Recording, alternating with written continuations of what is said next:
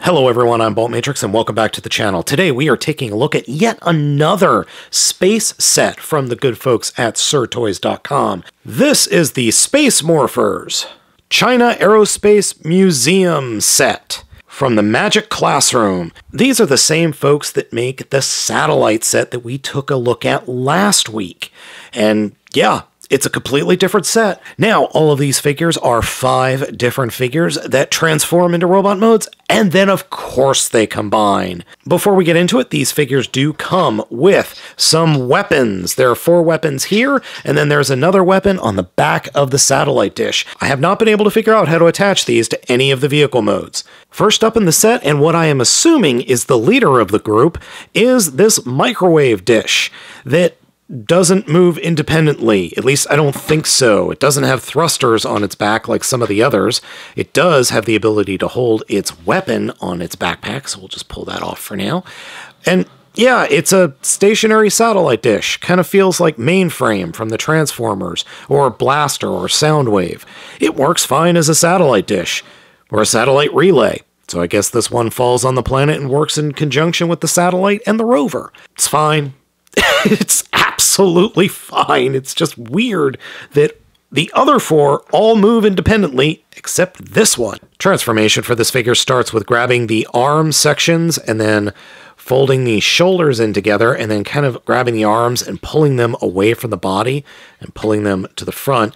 Grab the entire bottom section and pull it away from the body to expose the legs, and then split the legs apart. And as soon as you do that, the back of the satellite mode, or satellite dish mode, collapses, and there are its arms and legs. The one issue I have in robot mode with this guy is that his legs kind of have a tendency to clap inwards. Not a big deal. Now for the head reveal. First, take the tops of the satellite dish and unpeg them from the rest, and then flip them up and out of the way like this. I like to just unpeg them, fold them up and around, and then just point them directly off the back of the figure, like so. Then this front bit will fall down. This whole front section, this whole bottom of the satellite dish, is die-cast metal. Take the actual antenna in the middle and fold it in, and then that will collapse like that. Then come to the center and flip up the chest and the head, push the head a little bit forward, fold the satellite dish up, and that whole section that collapsed should fold up underneath the robot head. Doesn't do so perfectly, but a little bit of futzing will get it to move back there just fine. And here we have the robot mode. Works pretty darn well, and it definitely feels like a Transformer. That shiny chest is quite nice, and the head sculpt is also quite nice. Has a slight Ultra Magnus vibe to it. The figure works really well. It's a great size, and I do like it a lot. Posability is a little bit on the weird side, though. No head articulation except for falling forward for the transformation. And then the arms are on ball joints that are very tight. Then there are swivels just above the ratcheting elbows, but if you ratchet the arms up all the way, he can't hold his weapon. There's not enough clearance.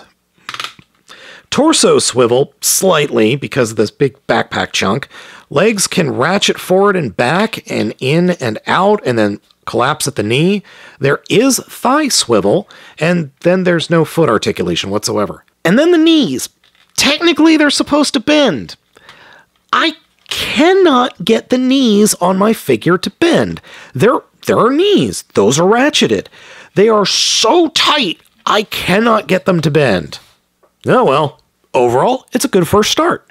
Next up is the Heavy Rocket. This is the rocket, or modeled after the giant satellite launching rocket that the Chinese government uses.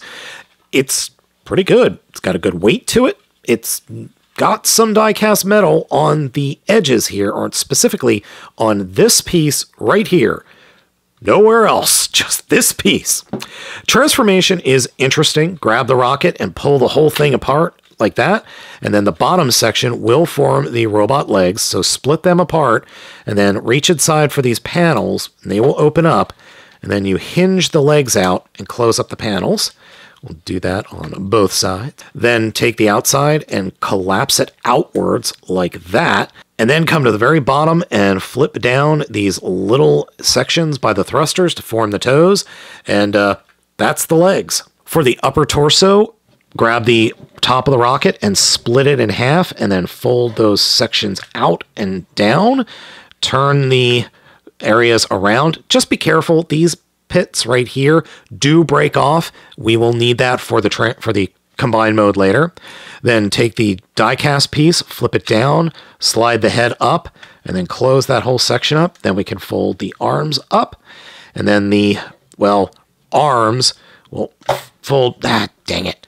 See, they pop off very easily. So we want to turn that around, turn that. There is a door right here. Damn it, I keep breaking that door off. There is a door right there that opens up. Let's try that again. There is a door here that opens up. And then what you're supposed to do is collapse the arm into it and snap it into place like that, and then fold that out.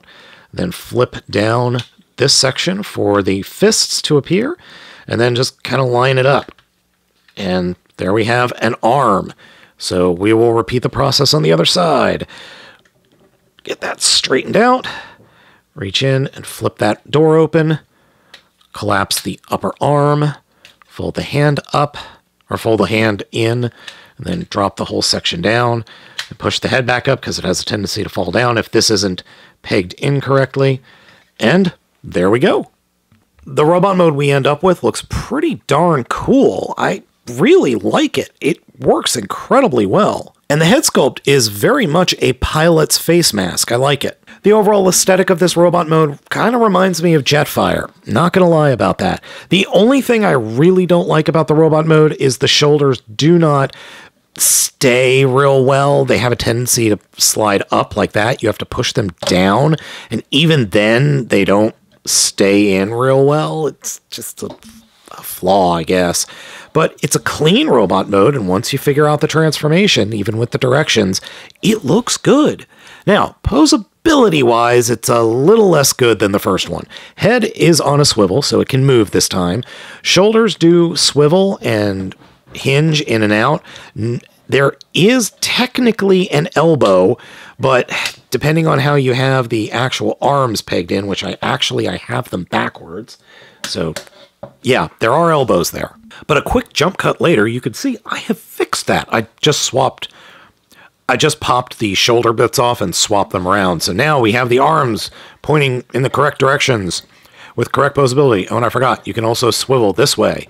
No fist articulation except for that. There is no torso articulation, but the legs can kick forward, can kick out to the side. There is swivel. And then, again, there is a bend at the knee, but it's just, oh my god, so tight that I'm afraid I'm going to break the dang thing. All right, 2 down, 3 to go. And next up is the satellite, and it's kind of my favorite one just in terms of looks. It looks like it's supposed to go in space, and it looks like it's supposed to be out there for a while, and honestly, it holds together the best out of the 3. Transformation for this is very easy. Grab this section and pull it down. Oh, and yes, there is die cast in this on the back of the satellite dish and on the top of the satellite dish right there. And then pull the legs apart, and they do snap apart, really. And then fold the actually solar collectors in, and they will peg into the backs of the legs on those little pegs sticking up. And that I greatly appreciate. The shins collapse, and then, yeah, that's it. That's the feet, which you can extend out like that. And you're supposed to put them out like that. Then come to the top and grab the blue part and pull it out.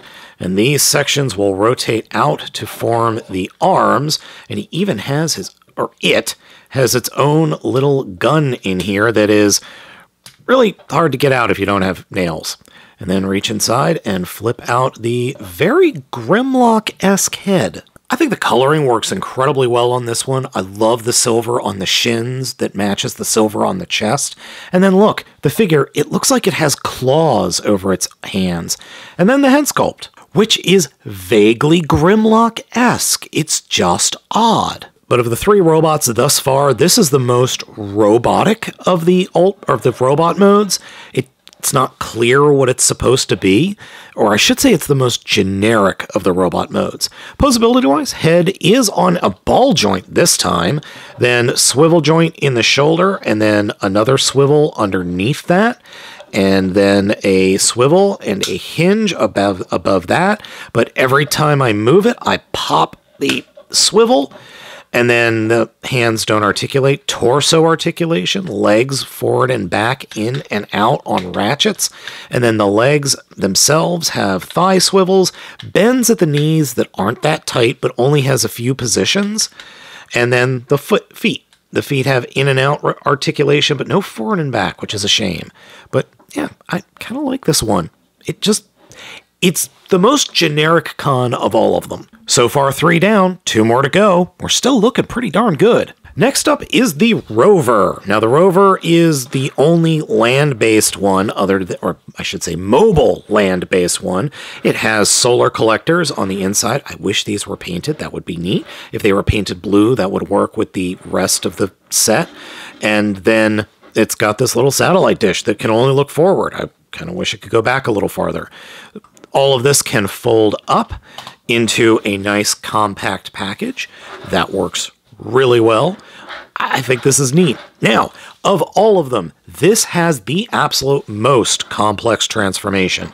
You actually want to come to the back and lift up a bit, and that will allow you to unpeg these sides, and then you can come in and fold out the wheels, thus freeing up the entire rear of the alt mode to hinge out, and then you can open up the base, and this will allow you to unhinge, or I should say hinge up the legs, and then this whole section will close up, but not before we split them apart and fold down the toes, like that.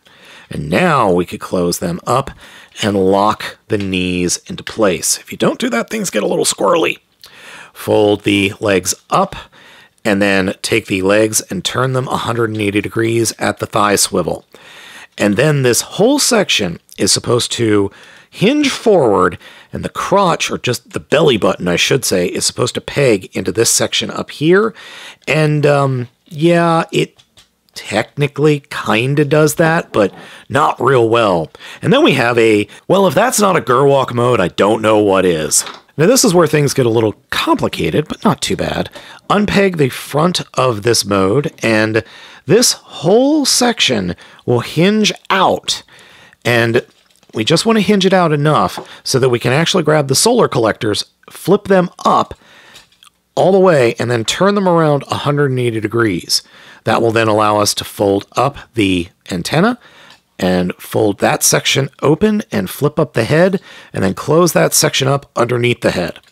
And then we could take the arm sections, fold them down, and fold them out to flip the Rover wheels behind the arms, and then fold the shoulders down. So we'll do that on the other side, flip out the arms, fold them down, fold the shoulders down, and up there went that piece again. So we have to get that back up and get that snapped into place. And it's supposed to peg into place down there and in a piece in the back, but it just don't. So it comes apart very easily and frustratingly so. So I just try to get that in place, get the figure stood up, and get it posed while cursing every time I move it because it pops apart. Before we take a look at the robot mode, you push the arms in to latch them into place. In robot mode, this is the only figure that is primarily gray and black. All the other ones have white, black, red, and blue in them. This guy is not like the others. I do love the head sculpt, though. It has a very Hunt for the Decepticons stockade feel to it.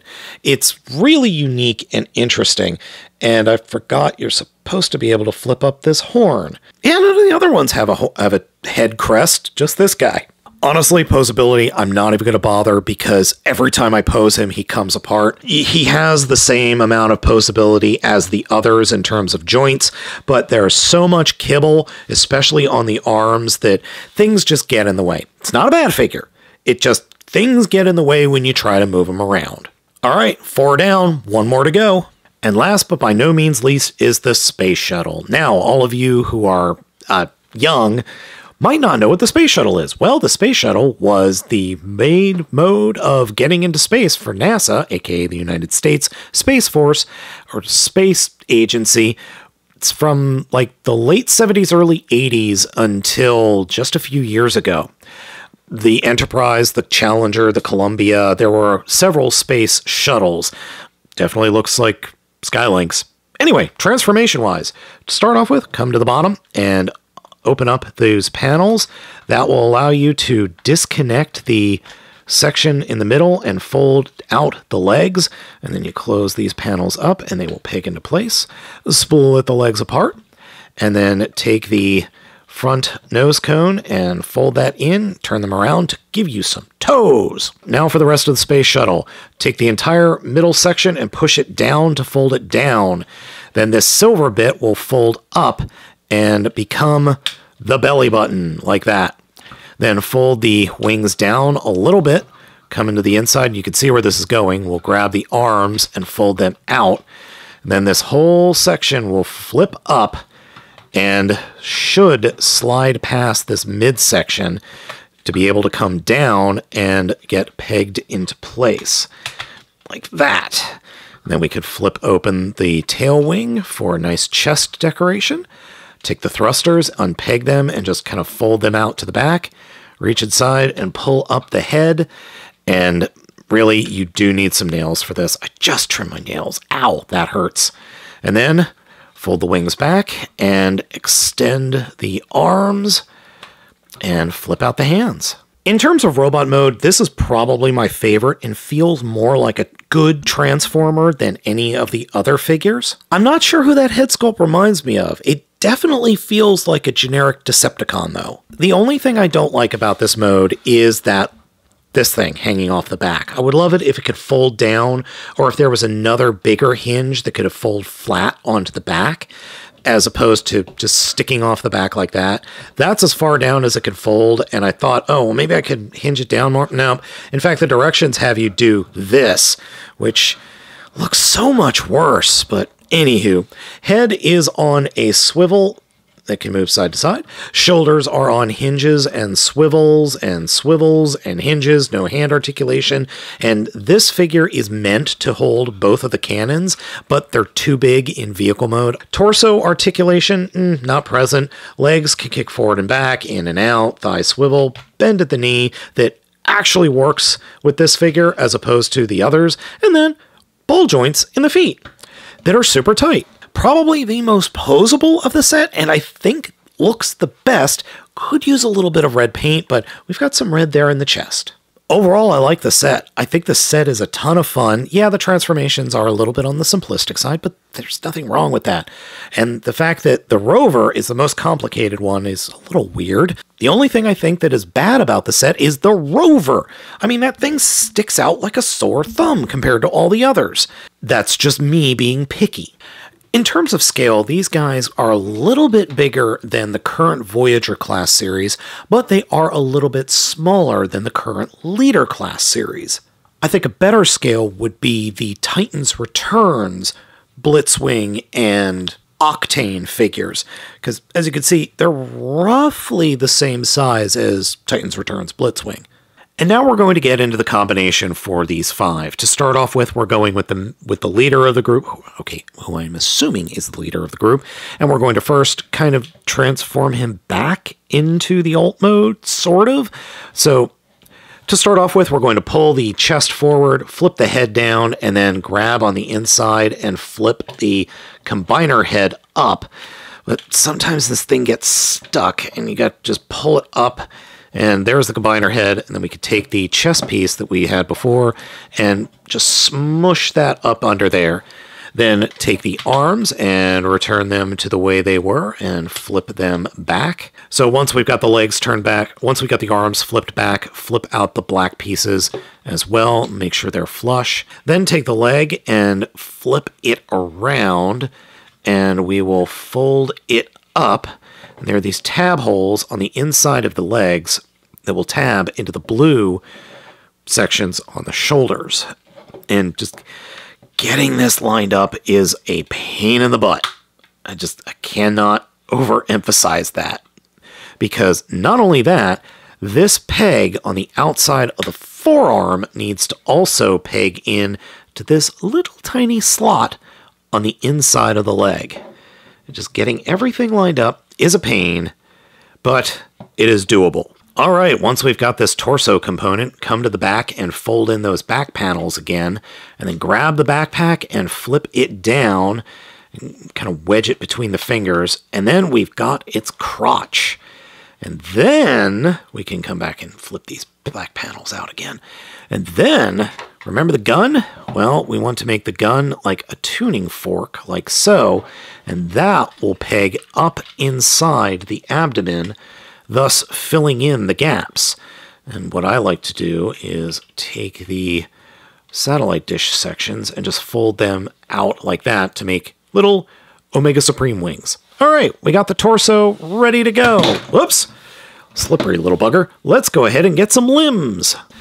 So let's form some feet and legs. To start off with the rover, sort of return it to vehicle mode. Not all the way, though. Leave the legs, leave the legs out. And yes, believe it or not, getting the head to fold up into the cavity there is a lot harder than it needs to be. All right, with the head down, we can then flip the backpack around and pull out the arms, fold them in like that. And what we're going to do is pretty much sort of return it to alt mode halfway, if that makes sense. So we'll get it to this point, and then once you've got the top of the alt mode done, well, almost done. We have to fold these panels down to snap everything in place, because that will hold the robot hips, that black piece, in place. Then take the legs, turn them around so you can then combine them up like that. And we're just about done. We just need one of these guns to flip up and then find where to peg it in. Oh, that's because I have it upside down. And one of these guns will become the foot, like that. And then the leg itself will turn, so that combiner port will then peg into the torso. So we have a leg. Next, for our spaceship, we'll fold up the chest, fold down the head, fold that section up, transform the arms back into the vehicle mode, like that, and then fix the torso back into the way it was for the vehicle mode. Oh, we have to grab the silver bit, and the silver bit is the hardest part of the figure to transform, because it doesn't want to always doesn't want to cooperate. Fold the arms in, and then return the toes back to the way they were. Leave the legs extended, combine those up. So once we have everything snapped together, fold the wings back, and I goofed. I keep forgetting that you have to open this, because those peg holes are what the foot peg into. So then that will peg in like that. And here we have the legs, and they combine via this little peg on either side. There we go, legs. And now for some arms to start off with, and fold the arms up, fold the head down, like that, collapse these over, and then for the feet, just combine them up. You're not actually going to collapse them, but you will combine them up like you were going to form that satellite mode. And then one of the guns will fold out into a hand. And like the Combiner Wars hands, they have thumbs on either side. So it doesn't matter which one you use, which is cool. And then turn that, and there we've got one arm. Now for the rocket ship. We will sort of return him to alt mode. First, we will pull off his shoulders. Remember those shoulders I told you that come off real easy? Well, go ahead and pull them off. Then unpeg that, and flip it around like so, And then combine the legs. Whoop, before you combine the legs, fold the toes up and get that gun and peg it in here on the bottom, and then collapse or close up this set of panels. And yeah, that's pretty much it. It's just got to find out which side we want to have bend at the knees, which, again, remember, these things, their knees don't bend all that well. Now, what are we going to do with the arms? Well, we will simply return them back into their pre-transformed state as the nose cone of the rocket, and then do that for both sides. Once you've got the nose cone all done, grab your giant robot, and there are 2 peg holes just above his keister, and there are 2 pegs right there on the back of the rocket, and they peg in right there. So he literally has a rocket booster sticking off his butt. And then to attach the arms, we flip out these plastic pins and use those to combine. And they snap right in. It is a little bit better if you come in at an angle because, well, as you can see, sometimes it's a little bit problematic. And here we go. We've got our big Mamma Jamma combined up and ready for action. This thing's pretty big. I'll do some comparisons here in a little bit. We've got a big old combiner here that I quite like, except for the weird color differentiation of the one leg. Now, something that's been pointed out to folks over on social media is that this is Space Cobra Commander. I don't think that was intentional. The figure does have posability. Arms are posable via ratchets, and then there are elbows here on the elbows, or on the, yeah, there are elbow joints, but they're super tight and very hard to move, so good luck with that. He doesn't really have any weapons that he can hold, and originally I thought the big cannon, or the big thing on the back was going to be a weapon, but no, it's just a booster. And there, you see my one major issue with the figure. His one leg keeps falling off. And that's actually because of a design flaw with the actual space shuttle, or maybe something broken here. There is supposed to be, or at least over on the other leg, there is like a little ratchet inside the connector that holds it together and actually allows it to do ratcheting. But as you can see here, it's a smooth bore inside the space shuttle leg.